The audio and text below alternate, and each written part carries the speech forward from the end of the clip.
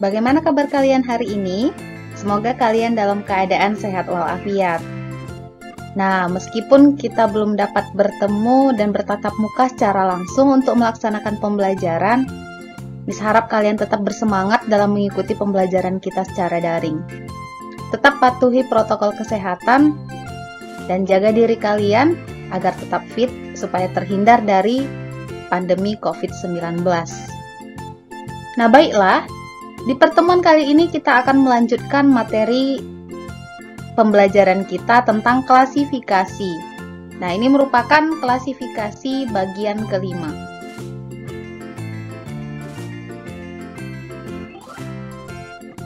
Kingdom yang kelima yaitu Kingdom Animalia, di mana di pertemuan sebelumnya kita sudah membahas tentang 4 kingdom lainnya, mulai dari Kingdom Monera, Kingdom Protista, Kingdom Fungi, Kingdom Plante, dan pertemuan kali ini kita akan membahas tentang Kingdom Animalia. Ciri-ciri umum Kingdom Animalia, yang pertama, bersifat eukariotik atau memiliki membran inti sel. Yang kedua, bersifat makroskopis atau dapat dilihat dengan menggunakan mata telanjang. 3. Bersel banyak atau multiseluler. 4. Habitatnya di air atau di darat. 5. Tidak mampu membuat makanan sendiri sehingga disebut dengan heterotrof. 6. Tidak memiliki dinding sel. Nah, yang membedakan Kingdom Animalia dengan Kingdom Plante yaitu kemampuannya dalam membuat makanan sendiri. Tumbuhan mampu membuat makanan sendiri melalui proses fotosintesis, sedangkan Animalia tidak mampu membuat makanan sendiri. Kingdom Plante, makhluk hidupnya memiliki dinding sel, sedangkan Kingdom Animalia tidak memiliki dinding sel. Kingdom Animalia dibagi menjadi 2 kelompok berdasarkan ada atau tidaknya tulang belakang atau tulang vertebra, yaitu Avertebrata, yang merupakan kelompok hewan yang tidak memiliki ruas tulang belakang. Kelompok kedua yaitu Vertebrata, yaitu kelompok hewan yang memiliki ruas tulang belakang.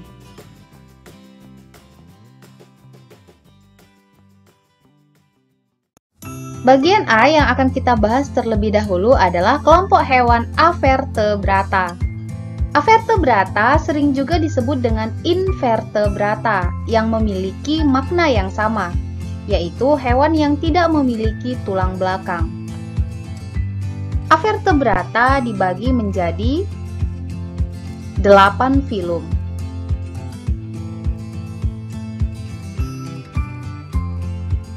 Yang pertama yaitu Porifera. Yang kedua ada Coelenterata. Yang ketiga ada Platyhelminthes. 4 ada Nemathelminthes. 5 ada Annelida. 6 ada Mollusca. 7 ada Arthropoda, dan 8 ada Echinodermata. Ke-8 filum ini tergabung ke dalam kelompok Avertebrata, yaitu hewan yang tidak memiliki tulang belakang. Baiklah, kita akan membahas satu persatu dari filum tersebut. Yang pertama yaitu Porifera. Porifera merupakan kelompok hewan yang berpori-pori. Ciri-cirinya hidup di air, seluruh permukaan tubuh berpori, dan mempunyai rangka dari zat tanduk. Contohnya adalah spons. Ini adalah contoh makhluk hidup yang berasal dari filum Porifera, yang kita sebut dengan spons. Biasanya kalian akan menemukannya di pinggiran pantai. Jika spons sudah mati, maka biasanya akan terdampar di pinggiran pantai. Kalian dapat melihat jenis hewan ini. yaitu dengan ciri-ciri tubuhnya berpori. Yang kedua yaitu Coelenterata. Coelenterata merupakan kelompok hewan berongga. Ciri-ciri habitatnya di air, tubuhnya berongga, mempunyai tentakel untuk menangkap makanan dan sebagai alat peraba. Kemudian mempunyai dua bentuk tubuh, yaitu polip yang menempel pada tempat hidup dan medusa seperti payung yang melayang-layang di air. Contohnya adalah seperti ubur-ubur. Ubur-ubur memiliki tentakel. Ini adalah tentakel dari ubur-ubur yang berfungsi sebagai alat untuk menangkap mangsanya. Dalam fase hidupnya, ubur-ubur ini memiliki fase polip dan memiliki fase medusa. Fase polip terjadi pada saat ubur-ubur tersebut masih muda dan masih menempel di dasar air. Sedangkan pada fase medusa, ketika ubur-ubur tersebut sudah dewasa dan dapat berenang bebas di air. Film yang ketiga yaitu Platyhelminthes. Platyhelminthes merupakan kelompok cacing pipih. Nah, seperti namanya, cacing pipih ini memiliki bentuk tubuh yang pipih. Contohnya adalah planaria. Ini adalah cacing planaria. Cacing planaria ini hidup di air bersih, sehingga dapat juga digunakan sebagai indikator air bersih. Artinya, jika di suatu sungai terdapat cacing planaria, maka sungai tersebut belum tercemar oleh zat kimia. Contoh lainnya adalah cacing hati. Cacing hati hidup di hati manusia atau di hati hewan memamah biak, seperti sapi. Film yang keempat yaitu Nemathelminthes atau cacing gilik. Nah, cacing gilik ini memiliki bentuk yang bulat dan panjang, di mana bagian kedua ujungnya meruncing. Contohnya adalah cacing askaris. Cacing askaris adalah cacing yang hidup di perut manusia ataupun perut hewan.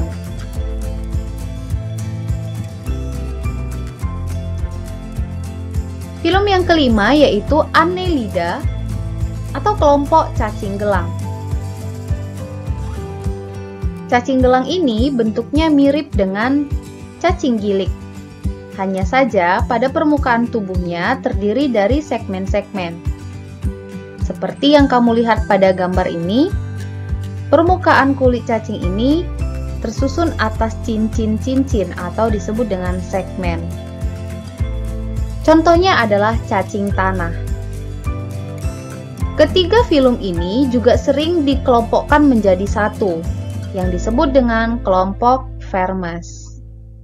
Jadi, kelompok Vermes terdiri dari 3 jenis film yang terdiri dari Platyhelminthes atau cacing pipih, Nemathelminthes atau cacing gilik, dan Annelida atau cacing gelang. Selanjutnya, film yang keenam yaitu Arthropoda atau hewan berbuku-buku. Kelompok hewan ini tubuhnya dibedakan atas kepala, dada, dan perut. Memiliki alat indera yang peka terhadap sentuhan panas, bau-bauan, memiliki mata majemuk, yaitu terdiri atas beribu-ribu mata kecil yang berbentuk segi enam, yang disebut dengan mata faset. Jadi, kelompok arthropoda ini dapat melihat objek ke segala arah, karena memiliki mata majemuk yang disebut dengan mata faset. Film arthropoda dibagi lagi menjadi 4 kelas. Kelas yang pertama yaitu krustase atau udang-udangan. Ciri-ciri dari kelas krustase yaitu memiliki 2 pasang antena. kepala menyatu dengan dada sehingga disebut dengan cephalothoraks, memiliki eksoskeleton dari zat tanduk atau kitin, dapat mengalami pelepasan kulit dari tubuhnya. Contohnya seperti kepiting. Nah, kepiting kita lihat di sini memiliki dua pasang antena. Kemudian kepala menyatu dengan bagian dada. Eksoskeleton artinya rangka luar. Jadi rangkanya terletak di bagian luar tubuh yang tersusun atas zat tanduk dan dapat mengalami pelepasan kulit dari tubuhnya. Kelas yang kedua yaitu Myriapoda atau hewan berkaki banyak. Ciri-cirinya yaitu tubuh terdiri atas kepala, toraks, dan abdomen. Toraks sama dengan dada dan abdomen sama dengan perut. Jadi tubuhnya terdiri atas kepala, dada, dan perut. Pada bagian kepala terdapat sepasang mata, sepasang antena besar, dan sepasang antena kecil. Jadi jumlah antenanya ada 4, 2 yang besar dan 2 yang kecil. Nah, ini adalah antena dari hewan kelabang atau sering juga disebut dengan lipan. Nah, ini adalah antena besarnya. Nah, antena kecilnya biasanya berada di dekat antena yang besar, tapi tidak terlihat melalui gambar ini. Kemudian, tiap ruas pada tubuhnya terdapat sepasang atau 2 pasang kaki. Nah, jika kita lihat pada hewan ini, terdapat setiap ruasnya itu ada 1 pasang kaki. Misalnya, ambil ruas yang pertama, ruas yang ketiga. Ini adalah ruas yang ketiga dari tubuhnya. Ini ruas pertama, kedua, ruas yang ketiga. Di sini ada terdapat 1 pasang kaki. Nah, artinya tiap ruas pada tubuhnya terdiri atas 1 pasang atau 2 pasang kaki. Ada juga hewan yang setiap ruasnya itu terdiri dari 2 pasang. Nah, kalau dia hewan lipan ini, setiap ruas tubuhnya hanya terdiri dari 1 pasang kaki. Itulah ciri-ciri khas dari kelas Myriapoda. Kelas yang ketiga dari filum Arthropoda yaitu Arachnoidea. Ciri-ciri Arachnoidea, tubuhnya terdiri atas abdomen dan cephalothoraks. Cephalothoraks tadi artinya bagian kepala dan dada yang menyatu. Jadi terdiri dari kepala, dada, dan perut juga. Ciri yang berikutnya, memiliki 4 pasang kaki, kemudian bernapas dengan paru-paru buku atau trakea atau dengan keduanya. Contohnya seperti hewan kalajengking. Kelas yang keempat yaitu insekta atau sering juga disebut dengan serangga. Ciri-ciri dari insekta yaitu tubuhnya tersusun atas kepala, dada, dan perut. Memiliki 3 pasang kaki, mengalami metamorfosis sempurna atau tidak sempurna. Jadi, ciri-ciri khusus dari insekta yaitu memiliki 3 pasang kaki. Ini adalah kaki dari belalang. Nah, dapat bermetamorfosis sempurna atau bermetamorfosis tidak sempurna. Nah, kebetulan contoh di sini adalah belalang. Belalang mengalami metamorfosis yang tidak sempurna.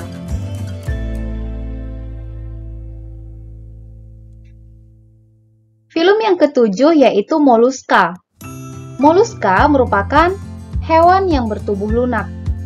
Ciri-cirinya, tubuhnya lunak dan banyak mengandung lendir yang terbungkus oleh mantel.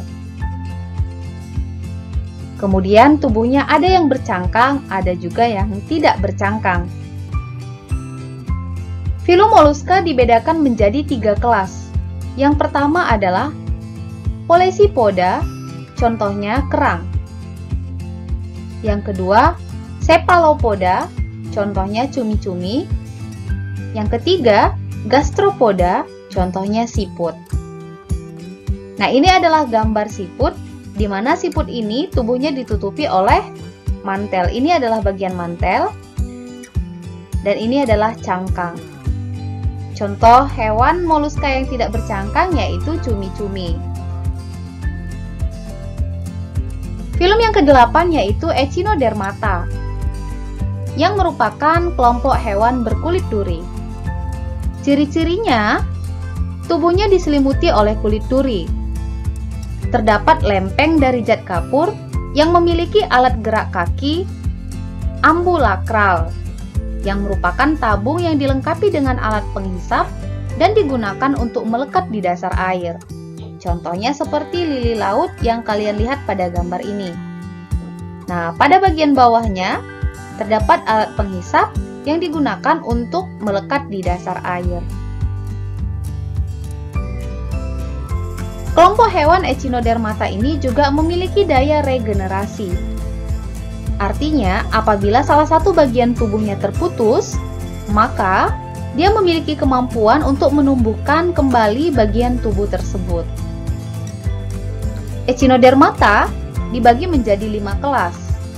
Yang pertama, Asternoida, contohnya adalah bintang laut. Yang kedua, Echinoidea, contohnya adalah landak laut. Yang ketiga, Ophiuroidea, contohnya adalah bintang ular. Yang keempat, Crinoidea, contohnya lili laut. Dan yang kelima adalah Holoturoidea, contohnya adalah tripang. Nah, inilah dia 8 dari filum Avertebrata beserta contoh hewan dari masing-masing filum.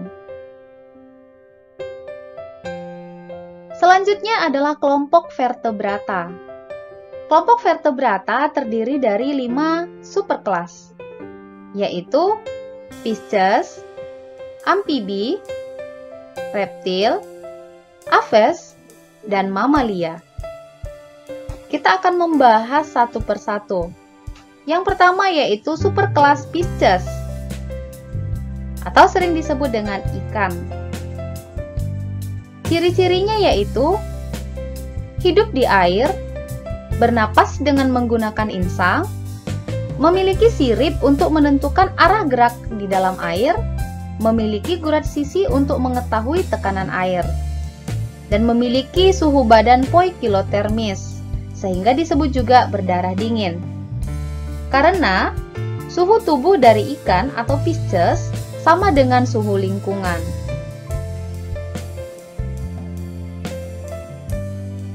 Kelompok Pisces berkembang biak dengan cara bertelur. Kelompok ini ada yang tergolong ke dalam ikan bertulang rawan, ada juga yang tergolong ke dalam ikan bertulang sejati. Ikan bertulang rawan disebut dengan Chondrichthyes. Contohnya adalah ikan cucut, ikan pari, dan ikan hiu. Sedangkan hewan bertulang sejati disebut dengan Osteichthyes.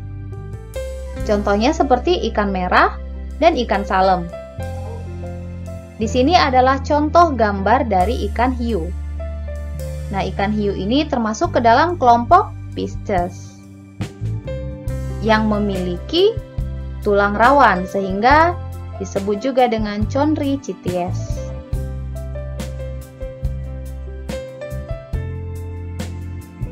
Superkelas yang kedua yaitu amfibia, atau sering disebut dengan amfibi. Amfibia pada masa telur dan kecebong hidup di air. Setelah dewasa hidup di darat. Sehingga sering juga disebut dengan hewan yang hidup di dua alam. Pada saat hidup di air, hewan ini bernapas dengan insang. Sedangkan setelah ke darat bernapas dengan menggunakan paru-paru. Suhu badannya juga termasuk poikilotermis dan berkembang biak dengan cara bertelur. Contohnya adalah kodok, katak, dan salamander.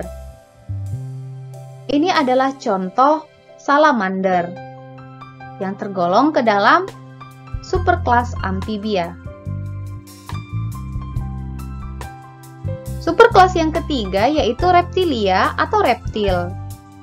Ciri-cirinya memiliki kulit yang keras, kering, dan bersisik. Pada ular, sisiknya sering mengelupas. Suhu badannya termasuk poikiloterm. Berkembang biak dengan cara bertelur dan pembuahan di dalam tubuh betina. Contohnya seperti kadal, buaya, dan ular. Ini adalah gambar buaya dan ini adalah gambar kadal. Kedua hewan ini tergolong ke dalam kelompok reptil. Kelompok reptil ini sering juga disebut dengan hewan melata karena hidupnya melata. Superkelas yang keempat yaitu aves atau burung. Ciri-cirinya, tubuhnya berbulu dan untuk terbang dan melindungi tubuh. Jadi, pada aves, bulu tersebut digunakan untuk terbang dan melindungi tubuhnya. Kemudian memiliki tulang yang berongga agar tubuhnya ringan saat terbang dan suhu badannya sudah termasuk homoiotermis atau berdarah panas. Berbeda dengan Pisces, amfibi, dan reptil. Aves sudah termasuk ke dalam hewan homoioterm atau berdarah panas. Artinya, memiliki suhu tubuh yang tetap. Aves berkembang biak dengan bertelur dan pembuahannya berada di dalam tubuh induk. Contohnya adalah burung kasuari, burung cendrawasih, burung kutilang, dan burung walet.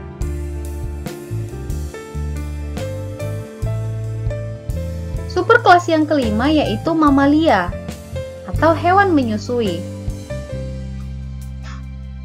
Ciri-ciri mamalia yaitu memiliki kelenjar susu, berkembang biak dengan melahirkan anak, atau ada juga beberapa yang bertelur.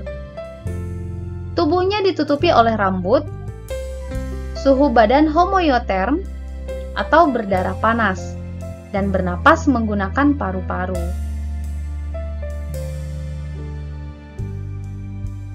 Kelas mamalia memiliki banyak sekali makhluk hidup.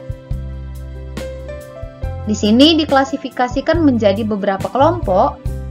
Yang pertama yaitu sebangsa kera, misalnya monyet, beruk, kutung, dan orang utan. 2. Sebangsa hewan buas, misalnya harimau dan serigala. 3. Sebangsa pemakan serangga, misalnya tikus dan terenggiling. 4.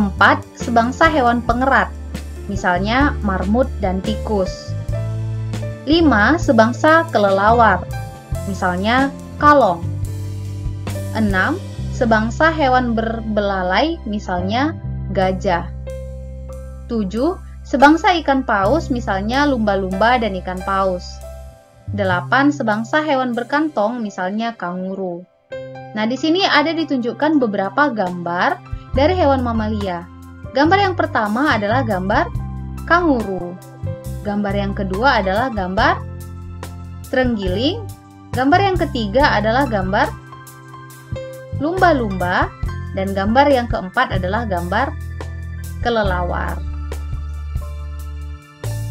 Nah, itulah pembelajaran kita tentang Kingdom Animalia. Kesimpulan pembelajaran kita pada hari ini yaitu Kingdom Animalia dibedakan menjadi kelompok avertebrata dan kelompok vertebrata. Kelompok avertebrata terdiri dari 8 filum yaitu Porifera, Coelenterata, Platyhelminthes, Nemathelminthes, Annelida, Mollusca, Arthropoda, dan Echinodermata. Sedangkan kelompok vertebrata terdiri dari 5 superkelas yaitu Pisces, amfibi, reptil, aves, dan mamalia. Demikianlah pembelajaran kita, mudah-mudahan apa yang telah Mi sampaikan dapat kalian pahami. Jika kalian tidak mengerti, boleh kalian tanyakan melalui komentar di Google Classroom.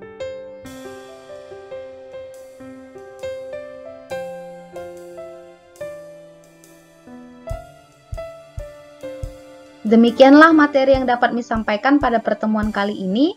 Sampai bertemu di pertemuan berikutnya. Terima kasih.